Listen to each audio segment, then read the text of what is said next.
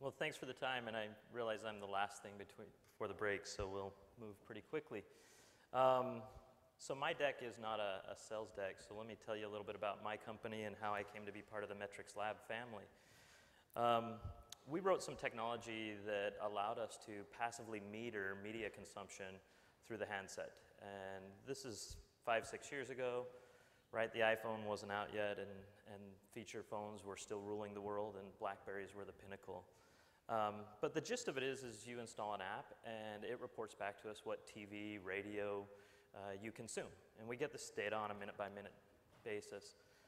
Fast forward the story, as smartphones advanced, so did our technology. So now, not only do we gather what TV and radio you consume, but we get GPS data points, we get Wi-Fi data, we can track all of this passively. We're getting ready to launch, since being acquired by Metrics Lab, we're launching a national panel in the US, shortly followed by a launch in Europe. So super exciting times, lots of things getting ready to take place, and if you're interested in a pilot in the US, let me know. We can talk about how to measure your traditional media and everything that's going on online. So that being said, I wanted to talk a little bit about, or Lenny asked me to talk a little bit about some disruptive technologies. And my background was in venture capital. So I started there, and I started looking at the world through the lens of the venture capitalists. So what are the people who are funding the technologies driving this? What are they thinking about? So we'll go through a couple of bullet points there, and then we'll talk about mobile a little bit more. So the first thing they talk about is the bureaucracies of decision making, right? How can we make things happen faster? I think everybody recognizes this is the family tree of all the ad agencies. These are supposed to be the most creative, leading organizations in the world, and they're just rife with bureaucracy. And the decision-making processes there are slow and painful and everything about it. But it's not just in ad agencies, right? This happens in traditional media as well. So, you know, the print newspaper industry has lots of editors. You have to go through this level, this level, this level. And then along comes a little startup.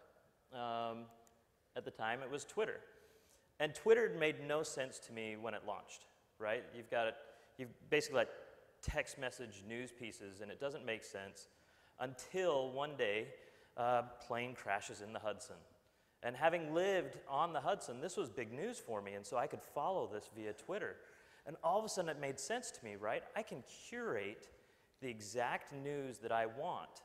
I don't have to go through 30-some-odd pages of print to read one article that I want.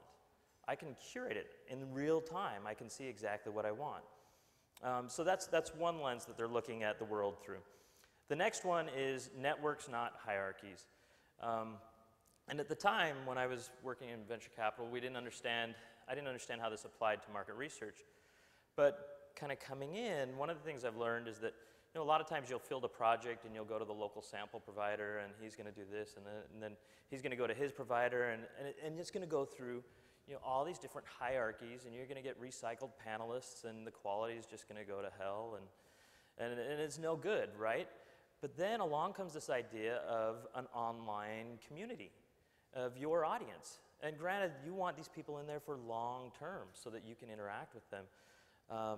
But some other ways that it's starting this kind of networks and hierarchies is we've got the record labels, right? And this is a standard industry that we all know. So then along comes this little company, SoundCloud. And has anybody heard of SoundCloud or know what it is? A few hands out there.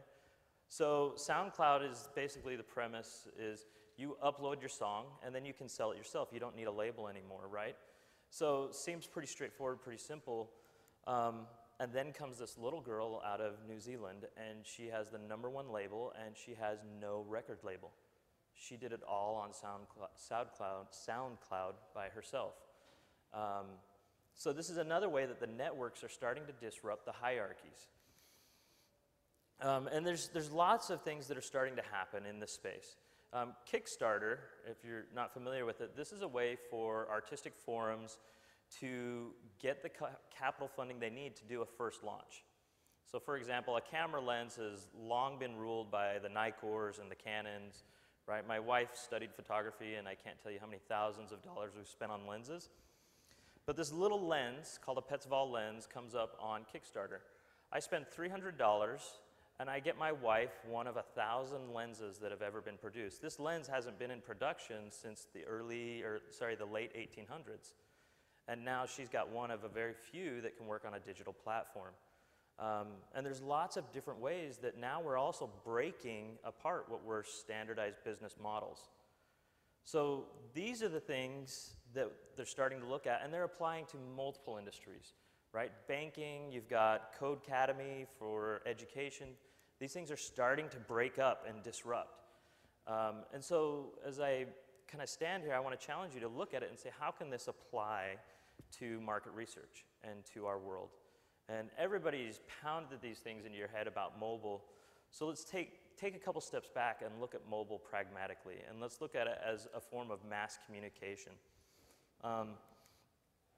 Starting back in the 1500s, we had print. And I think they had those dot matrix printers back in the 1500s. I'm not sure, it was a little before my time.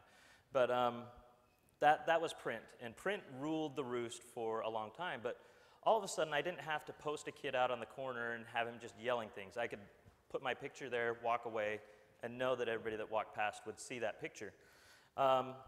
So a long time goes by.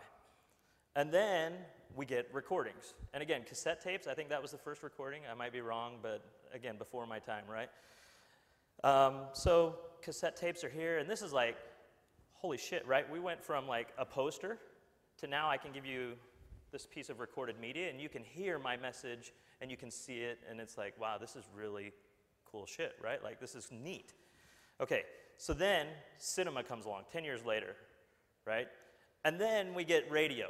It's like, I'm in New York, or you're in Amsterdam, and you're talking to me in New York, right? Like, whoa, what just happened?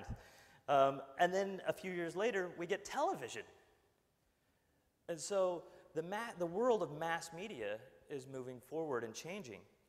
So fast forward a little bit farther, and then we get this quirky thing called the internet. And then we had the internet bubble, but the internet kind of stuck around, it didn't go away, and it stayed here. And then we get this thing called the mobile. And this is kind of where we're at today, is we're starting to figure out what is this mobile. We're starting to learn how to use this platform. So let's pose the question, is mobile mass media? Right? We know print's mass media. We know recordings and cinema and all these things are mass media, so what's mobile? Let's look at it through some figures, right? So 370,000 babies born every day, okay? Apple produces 525,000. That figure's gone up since then, right? So I'm dealing with some conservative old figures. Once you factor in all those touches and everything, you're closing in on 1 million devices a day from Apple. Android is kicking the shit out of Apple. So 2.4 million Android devices. And let's not forget BlackBerry and Nokia, right? So they're kind of a footnote and getting smaller. But look at these devices. We're making more devices than we are people, right? Like, the lady who was just up, she talked about the data that these devices are producing. Like, they leave trails. That's there. That's available for us. Okay, so if you look at all these other forms of media, and then you look at the smartphone, right? The smartphone you can publish from the smartphone, you can create print, you can post your blog from there, you can do voice recordings, you can make videos, you can do podcasts, you can watch TV, and you can browse the web. This one little device has swallowed every other form of mass media. Let's look at some of the adoption figures. This is really amazing to me. We had 50 years to figure out, since this is a research conference, right? We had 50 years to figure out how to ask a question over the phone. What'd you buy for groceries today? Okay, thanks.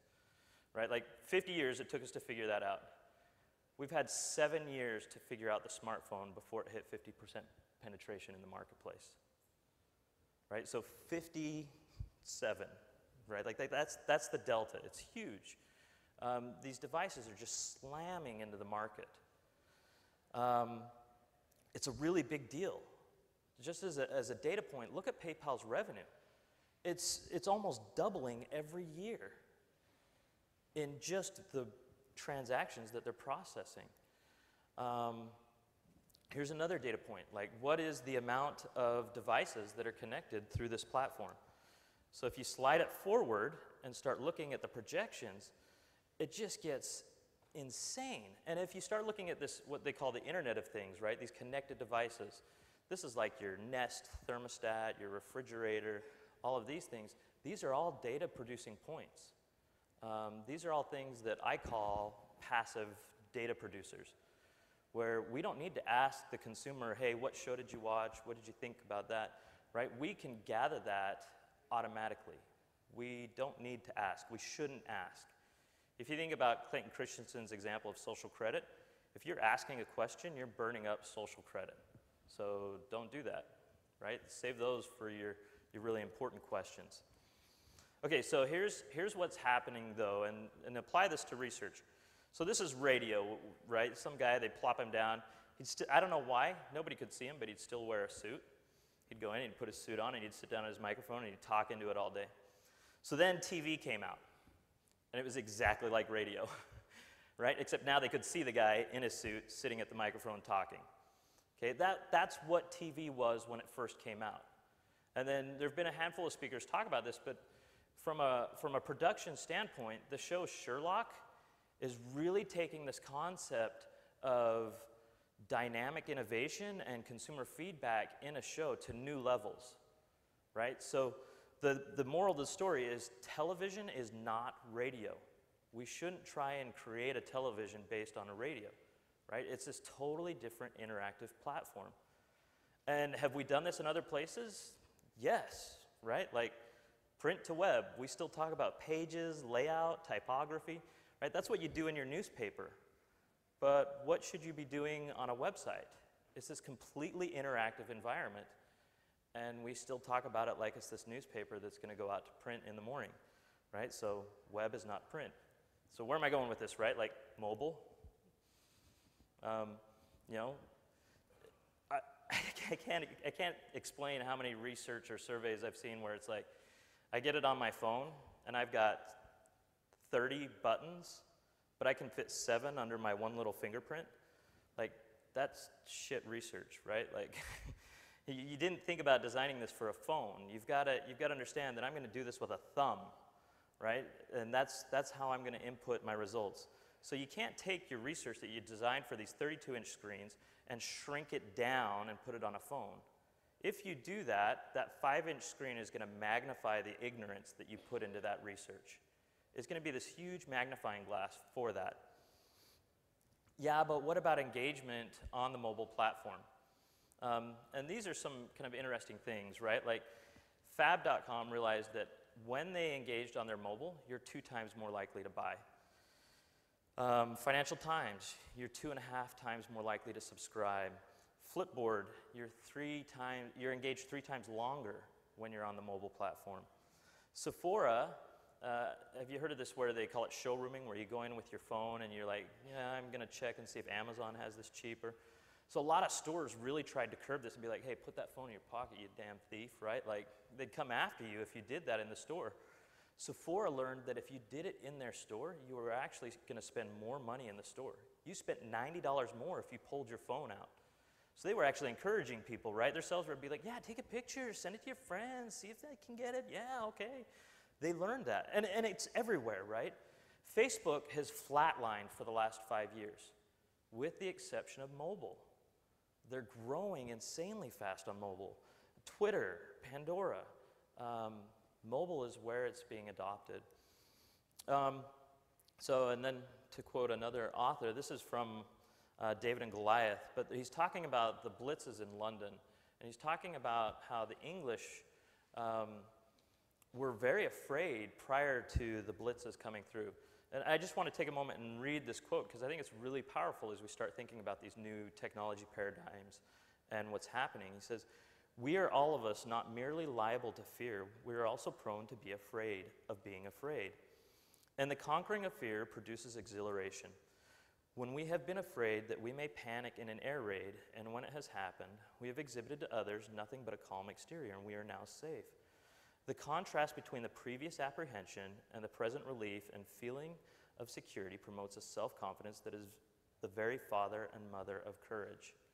And I think that applies to all of us as we start seeing more rapid cycles of innovation and creation and application in the research industry. So I think with that, we'll turn it over to questions.